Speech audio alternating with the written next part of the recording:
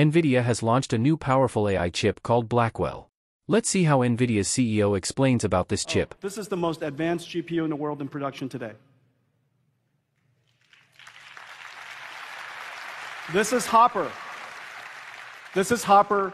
Hopper changed the world. This is Blackwell.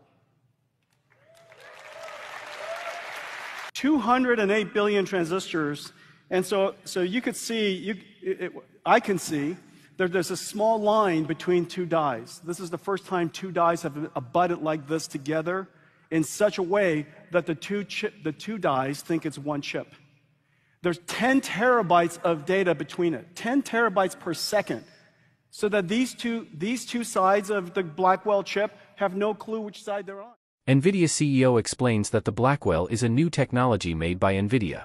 It makes artificial intelligence, AI, much better by helping to train and run AI models faster. With Blackwell, you can train complex AI models much quicker than before. It's very powerful, with 208 billion transistors. It's twice as fast for training and 5 times better for running AI tasks compared to the old version. Big companies like Google and Microsoft can train large language models using much less energy. But Blackwell isn't just strong. It's also designed for the future of computers. It has cool features like supercharged inference, massive scale, and graceful collaboration. Overall, the Blackwell chip gives us a glimpse of what AI will be like in the future.